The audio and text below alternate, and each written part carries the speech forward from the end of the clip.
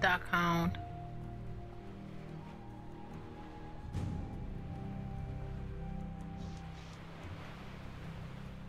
Good day. You're one of Molly's. Yes, I'm Atticus.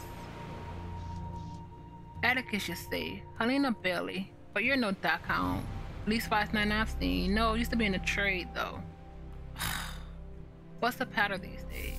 No one has passed the check with her. Her gaze immediately becomes guarded. Oh, my Bailey never raised any tongue wagglers. Get on you. That is annoying.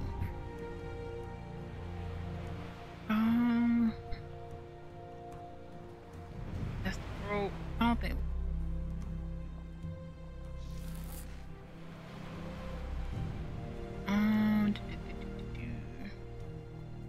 We are looking for.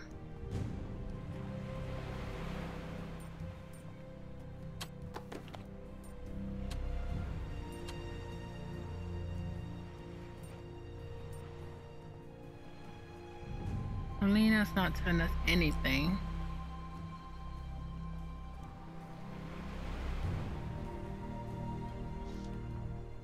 No place for a bird to make a home. Oh, we've done that.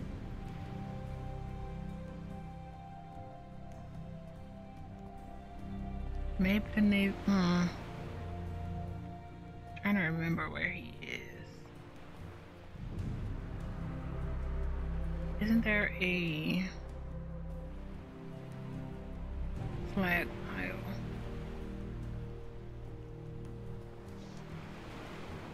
Another dreaded part of coal. If Arsenal could only clean up after themselves, then the things wouldn't run so thickly with industrial access. Oh, the guy's gone.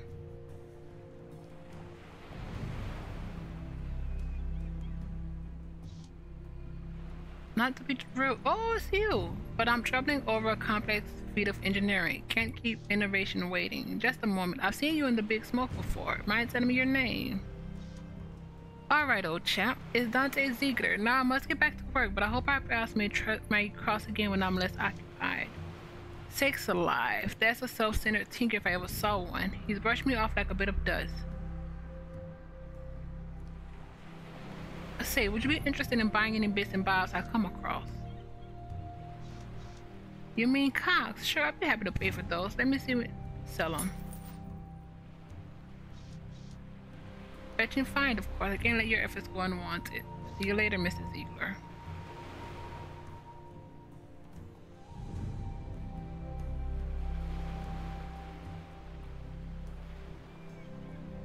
Who's boy? Officer.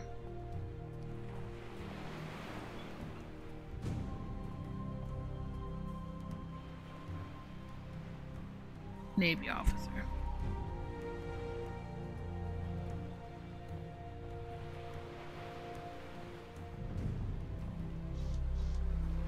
Hello there, chappie. My name's Glenn Forrester, Lieutenant in Her Majesty Royal Navy. You're a Minotaur if I'm not mistaken.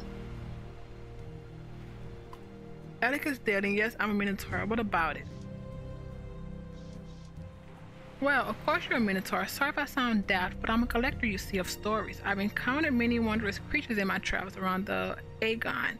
Sultry sirens, terrifying krakens, and countless others. Ones thought to exist only in myth, much like the noble Minotaur.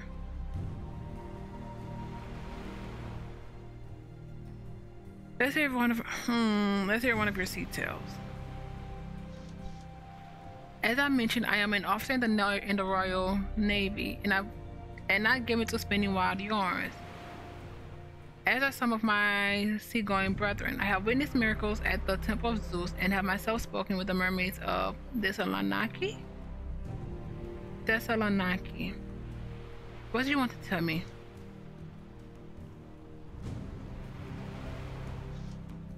This encounter took place upon Donacia, a rocky little island to the southwest of Sicily. I was the officer in charge of a team of 7 sent ashore to replenish our fresh water. The land was more barren than we hoped, and it was many hours before we found a steam high in the hills. Like finding your next kin on a bender. There we were, ambushed by a cyclops. And this was more like the monster who terrorized Odysseus than London's Cyclops tradesmen and scientists and what have you. This creature was wild, animalistic, and a meter taller than any I had seen before. Can't judge a person off their stature, but still, that sort of height does tend to demand respect. It jumped down from a high ledge, and luckily it was focused on us and not our stack of water casks, upon which it broke a leg. It was a little trouble to vanquish the beast then. Asked why it rattled him. From your tone, I had feared some kind of disaster. What is it about this incident that rattled you so? What troubles me about this ambush on Trinacia is that from that day on, I've been consumed with anti-Cyclops prejudice. Logically, I know it's wrong to judge an entire race based on one harrowing event, so I strive to be conscious of these emotions, the better to counter them. So you're just telling everybody about this. I well understand what it means to be on the receiving end of such prejudice. It haunts me in every corner of London, and for all my size, every time John and Jane seems perfectly competent to insult and belittle me at every opportunity. I too have faced this sort of trouble as a dark-skinned man in the Navy. It was the work of many long years to achieve the rank of lieutenant. Times in which I gave everything I had to my country. The place where my right leg used to be is a testament to that. Indeed, no one could doubt his loyalty and determination. But I learned much as well. Do you know that Cyclops preacher Ellie? He and I have become fast friends. His company has been a sobering reminder of the great odds stacked against certain people in this world, and how valiant one must be not only with others but with oneself. Well spoken, sir. I myself have many a time noted the correspondence between prejudice and darker-skinned folk, and against people like myself of, let's say, unconventional ancestry. I am glad to have met you, Atticus Daly. Our conversation has left my mind expanded and my spirits lifted. He reached for something in his waistcoat. Here, take this token of my gratitude. A little something I found on one of my seafaring adventures. Good day to you, and good luck on your endeavors. Gin collector. Shall we meet again, Lieutenant? This. Newfound mode of self. Finicky with rust. Despite its repair, a younger me would have surely stolen this conveyance and hawked it for a fix. Newsboy. Oh, Governor. Handsome gent like you must have a chippy tucked away somewhere. Why not dazzle her with some popular sheet music? Little Rob has the latest ballad. Bet those ballads are raunchy to boot. I also have bulletins if you just want the news. One penny a piece. Ask about the missing orphans. 2 orphans have disappeared from Sacred Heart. Do you know anything about it? Sorry to say I do. I know Bertie and Julie personally. I heard they ran away from Sacred Heart. In fact, I talked to them a few weeks back. They were pretty cagey about the orphanage though. Wouldn't say what their gripe was. Easy to get cagey when you're in a cage. If I was a betting man, I'd say they had their organs harvested. With all these technology getting better and better, you can get just about anything swapped out. Like to see the lab where they do that kind of work. Ask about his cast.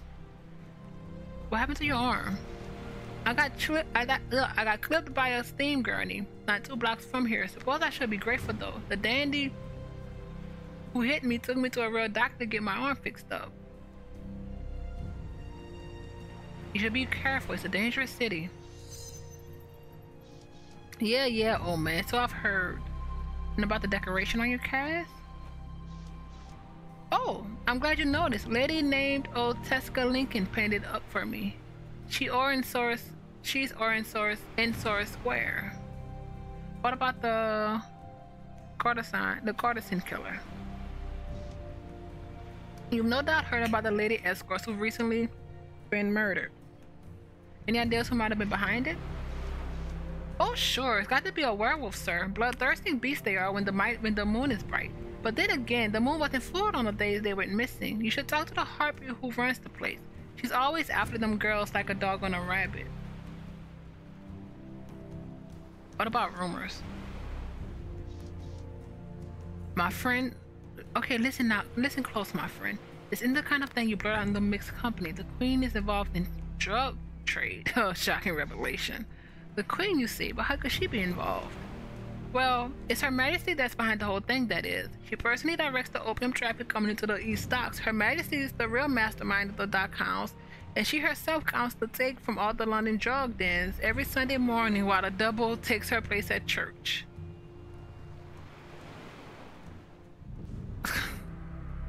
What's this country coming to when even the Queen is on the take? You mark my words, the whole empire fall down one day. Any day now. What's a bulletin? A woman of ill repute met a grimsily and...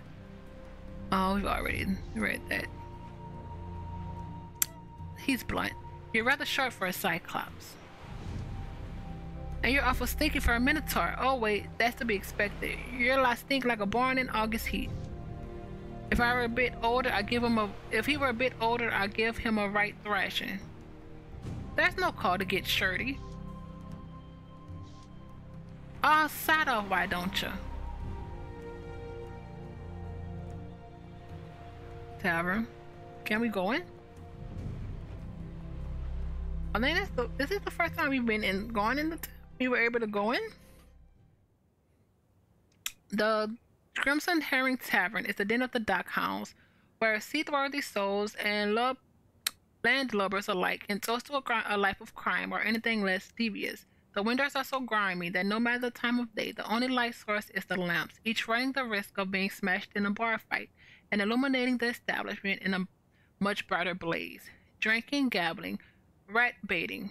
It doesn't scream sporting gent. You don't know what... If that doesn't scream sporting gent, you don't know what does. The betting counter opens in the afternoon and the bar even earlier. Only on occasion, always after midnight. Illegal but tolerated pit fights occur in the basement. Buggy Badcock will take your bets at the counter where everything imaginable, from a bachelor's choice to whom you marry, to the number of stray dogs crossing Sora Street out over an afternoon, to how many vagrants would expire in the night, can be wagered upon. Huh.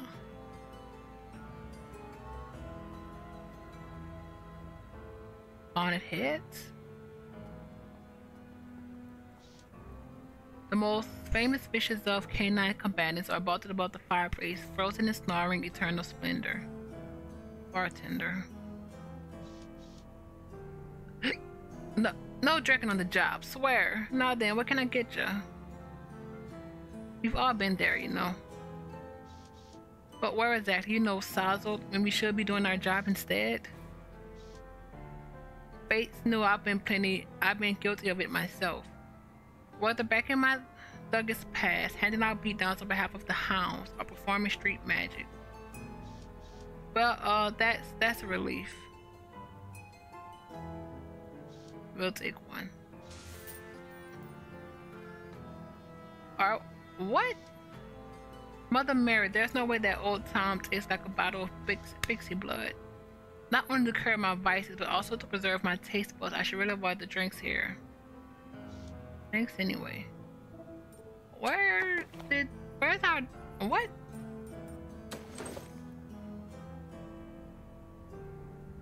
Oh, that's our morning news.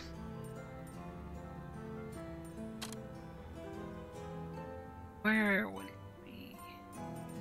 I don't think it's this.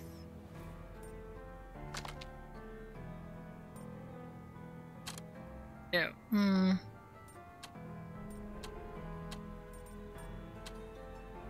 There we go. That's all I was looking for. Drunk. You're inebriated, dulling your senses. Son of a gun.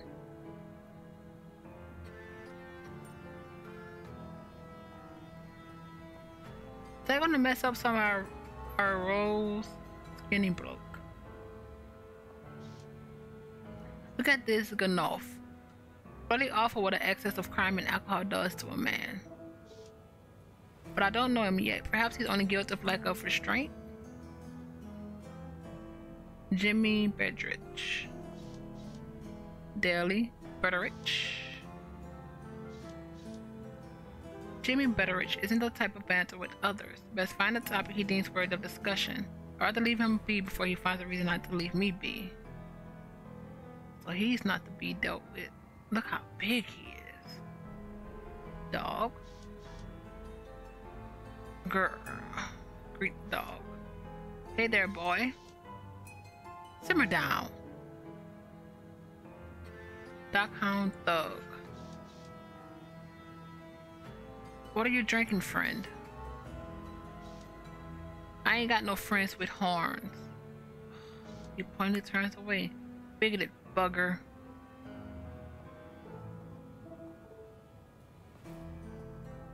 Betting station? I guess she's not here. Before me stands Budgie. Molly's accountant looks more like a jailbird than a cog in dockhouse machine, or maybe the boot gives that impression. Mr. Daly, looking to bet some bees and honey. Got a couple of events over at Ups and Downs. What would it be? I'm the kind of cove who likes to know what event I'll be betting on. Fair enough. Got ourselves a few sporting gents worth tossing the baked beans currency at. One on horses, another on steam cars. Then there's one of your favorite chin. Maybe once I've accrued more capital. Keep telling you to go easy on all that gin you spend money on. Besides, fisherman's thought is less mercury to drink anyway. Alright, guess it's time to go.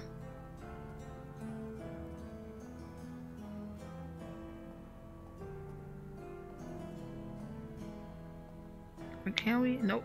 Let's go.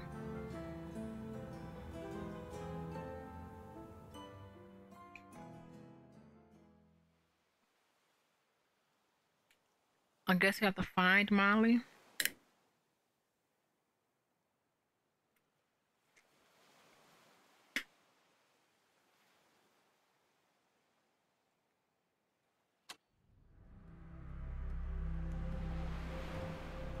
Sorry, square.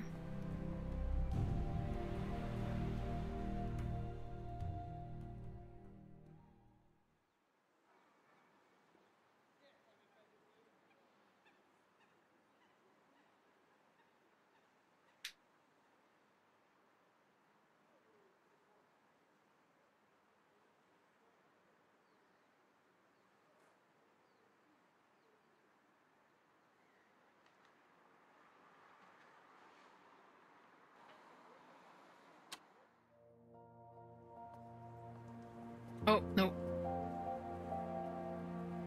Fire, broken window. Oh, picket?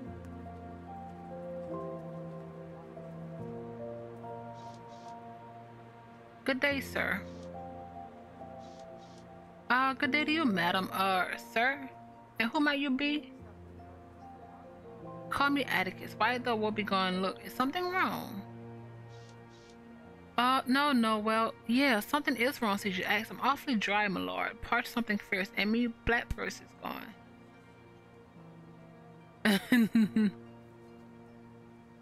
What exactly happened to this purse of yours? I was minding me on business, just sitting down or lying down for a few rests over at the Oh, we stole that with, I think, Teddy. This bloke been all over, all nasty, like and filches me 10 right from my pocket. It was yesterday, I think. Maybe it wasn't the day of that, I'm sure. Mostly we were pickpocketed while sleeping in the street. We thought he was dead. Exactly right. Or maybe I dropped it. Any road, I don't have it, do I? That's the important bit. And the feller who done it smelled of brine. It was one of those salty wharf dogs for sure. I'll say if I stumble across it.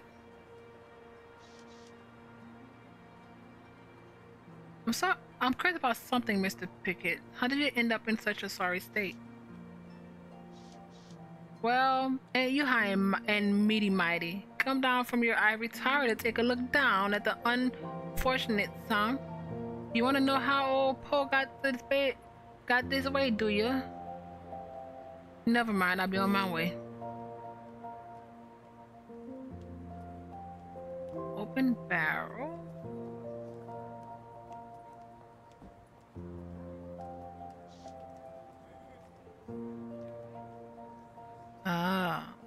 Not the butcher. I need the priest, who should be walking around here somewhere.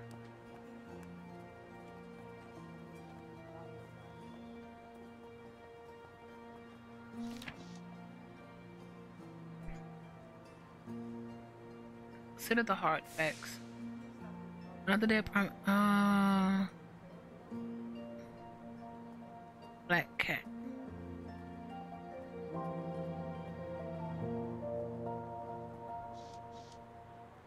Reassure the cat. Look, it's not as though I'm a monster, even if I might smell like one. It's no use. I better visit the bathhouse soon. Again?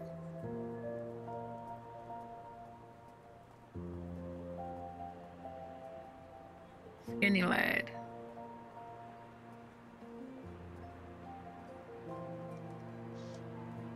Sir, a moment of your time, if you please. My name is Calvin Quill, sir, and I am an artist. You see me in a reduced station, but soon I shall rise like the morning star among the London elite. Then you can claim to have known me when, as the expression goes. You may be reduced in station, but not in odor, in odor. You mean to say you're panhandling? Not at all, my good fellow. I am a penny poet. Though they cost me dear, I sell my wares cheaply so they all may enjoy them. Buy a poem. Can't go very far wrong with a penny. Here you are. Ah, perfect. Just a moment. There you go, scribbling away. There once was a Minotaur Brown, the toast of old London town, until one day walking the docks, in naught but his socks, he fell into Thames and drowned. Thank you, wonderful. Thank you, sir. May the written word always soothe your ills and lighten your way. Oh, seriously? Nandy. Obituary.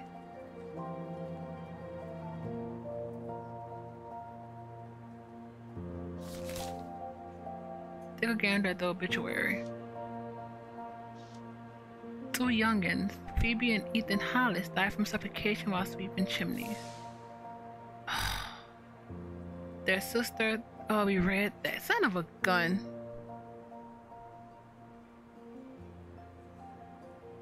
Bladed Dockhound. Oh, that's through. Theseus' corpse. Those legs of yours must be hard to walk on. Name's Atticus Daly. Olivia Lynn. I did a deal of work for Molly years ago. How do you like to trade yourself? Once I get the leg augments fitted, I committed to a particular type of work, right? So if you're in my line, Molly's the best around. You know I can't figure out what you're doing out here. Keep in watch.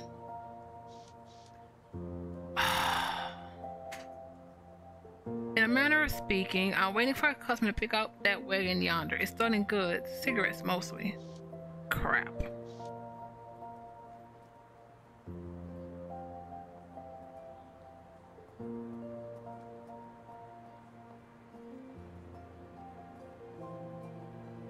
Where's the freaking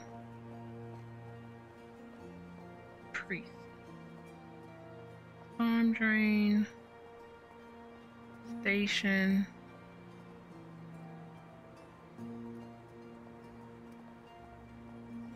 Clementine. Who's preacher? There he goes.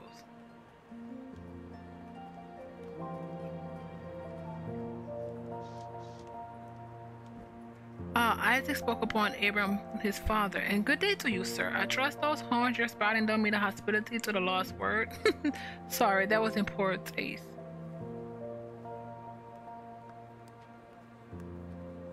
Remark on the way he's dressed. I've occasionally seen a vagrant stand and preach on the street when sods on gin, but you're dressed like a real man of the cloth. The church assigned you to this pulpit. The Catholic Church? Nah. I'll take my orders from the church, but for now I am, as it were, a free agent. The preacher's running from something. I wonder why it hasn't caught up. Any road. Well met, sir. My name's Eli McBride. May I assume you are a man of faith, Mr. Daly? Atticus Daly. Yes, I am. Tried and true. He's really? An unequivocal answer to a simple question. How refreshing. I only wish the path the Lord has chosen for me. I only wish the path the Lord has chosen for me was laid out so plainly. I didn't mean to imply that my road was an easy one. I was raised from a very young age by a good woman of Sacred Heart Orphanage. For the most part, they are a credit to your kind, yet indeed, I get your meaning exactly, my friend. I myself had dealings with the church's network of orphanages many years ago. Unfortunately, instead of rejuvenating my faith, the experience left me shaken. Hard to imagine a man like you having doubts. Even the strongest among us must be tested, and I am far from the strongest.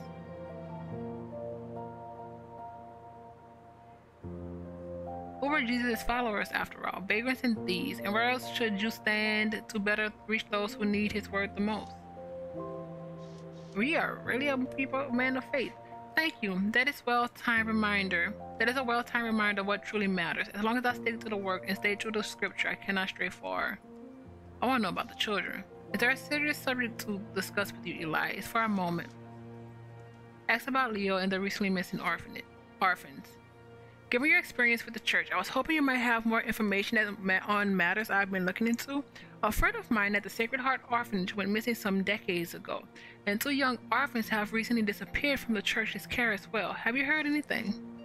Yes, I believe I know rather more than I like about that subject. May God forgive me. You see, I worked at Sacred Heart many years ago under the head priest Franco, a brooded and unforgiving chap. Not much of a Catholic at all, to be honest, but it took me a long time, much too long, to realize it.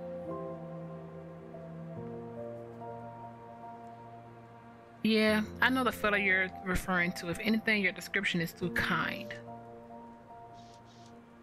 I turned my stomach to tell you the details. It'll turn my stomach to tell you the details, but this Franco chap had his fingers in many distinctly unchristian pies. The more he included me in his dealings, the harder it was to turn away.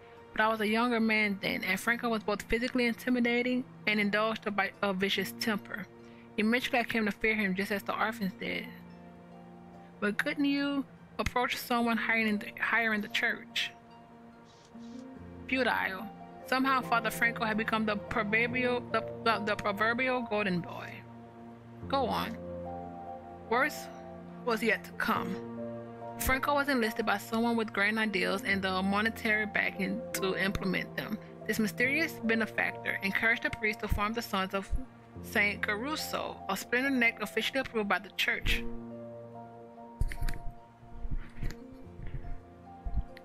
But with no oversight. I suppose you can buy them for the right amount of silver, and whoever this fellow is, his pockets are bottomless. An excellent way to hide all manners of sin under the disguise of devotion. By that point, I could no longer hide my distaste for Franco's endeavors. I was summarily dismissed, and bluntly told I was lucky to walk away without a thrashing.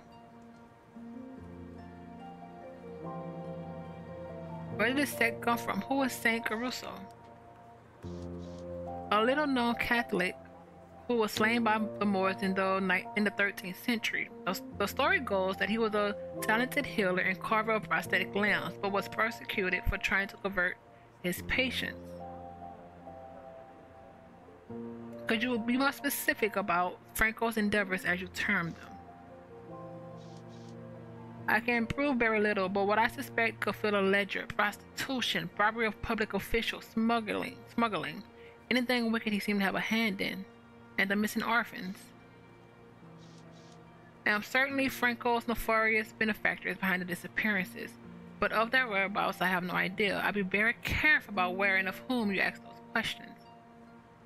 You're a good man, Father. It's only a pity I wasn't a better one. I need some time to reflect on all this further, but I very much enjoyed our talk. God be with you, Atticus Daly. I vaguely recall Father Franco, but the rumor was he was always away on church business. I can't find him unless I know where to look first. Who would know about secret costs and hidden dealings? Is there anyone I know with a penchant for knowing things they shouldn't? What are we getting into? Oh boy.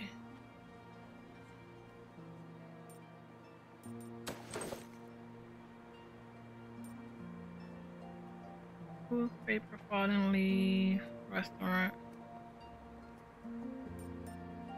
Let's go. Let's travel to the Palace. Damn.